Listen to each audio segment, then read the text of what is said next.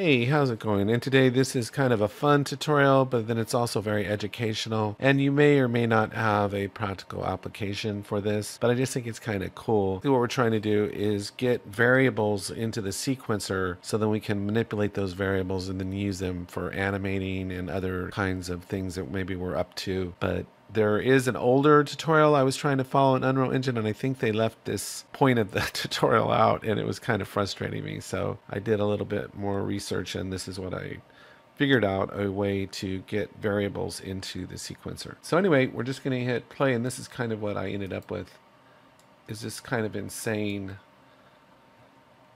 number system. It's just float values incrementing on a timeline, and they're coming in pretty fast and furious.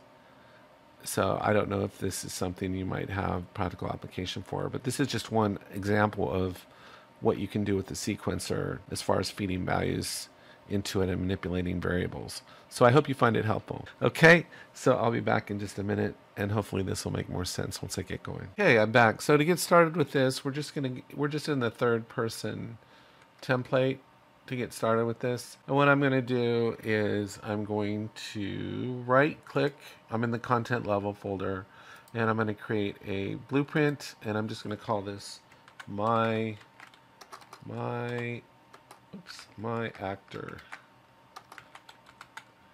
And then we're going to double click into this, and we're going to go ahead and dock it. And basically any variable that we create in a blueprint, you'll see. So let's just do this. So I'm going to go create a float variable. So let's just call this my float values. And then we'll just set it to a float. And it could be an integer, whatever you want to set, whatever variable you want to set. We'll make it instance settable. And then wherever you see exposed to cinematics, basically it means exposed to the sequencer.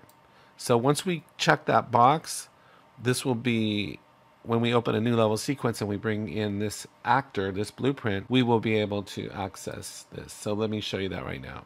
That's what that checkbox does. So if I come in here now, let's say right click, and I'm going to create a sequence, level sequence.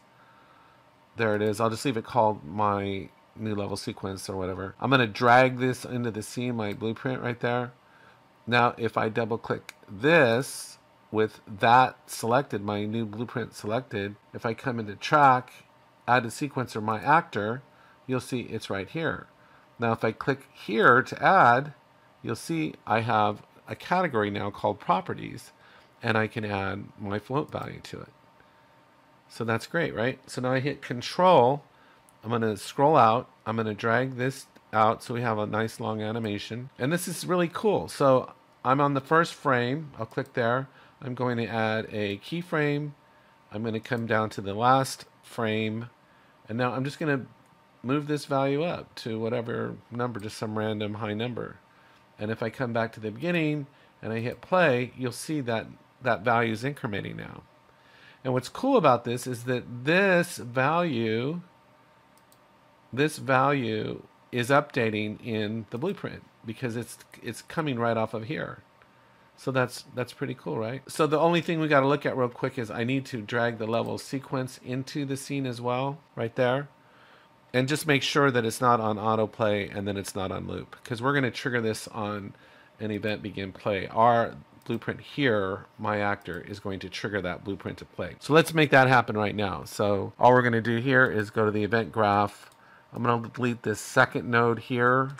We're going to click this node right here.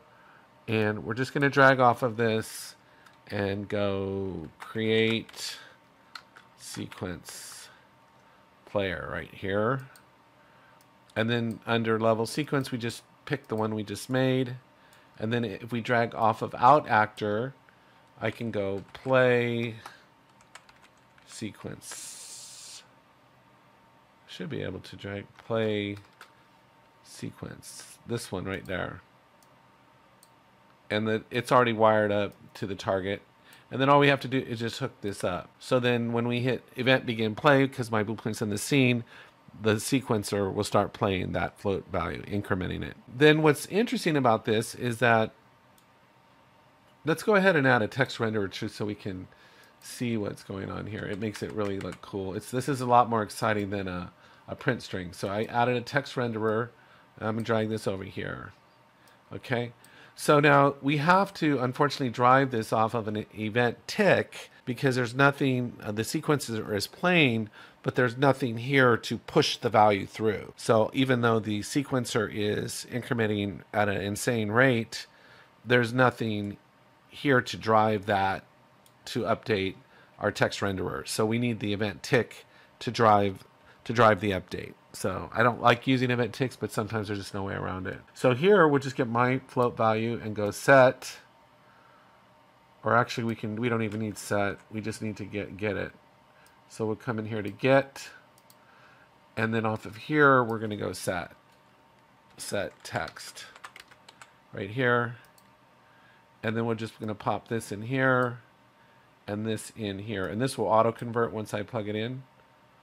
And then if we come into the viewport, we see our text renderer. If we select it, you know, we can make this look cool, a lot cooler if we want. You know, we can increase the size quite a bit too, make it look pretty ridiculous, and compile and save. But we can only adjust it in here because it's associated with this blueprint. So if we come into the scene, now there's our blueprint. If I can drag this up, and then let me rotate this around.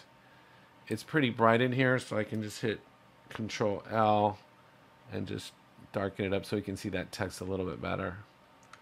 And then what should happen is that when I hit play, this value should increment on our sequencer. So let's see if that's what happens. Yep. See how cool that is? That could be something like the national debt clock, or you know, how many people are going to go see Dune, or something like that. But anyway, I thought you might find this helpful. So the thing to know is that on this blueprint, any other variables that we add, as long as we like, so if we want to come in here and, I don't know, call this my Boolean and change this to a Boolean, and make it instance editable and exposed to cinematics and compile and save that.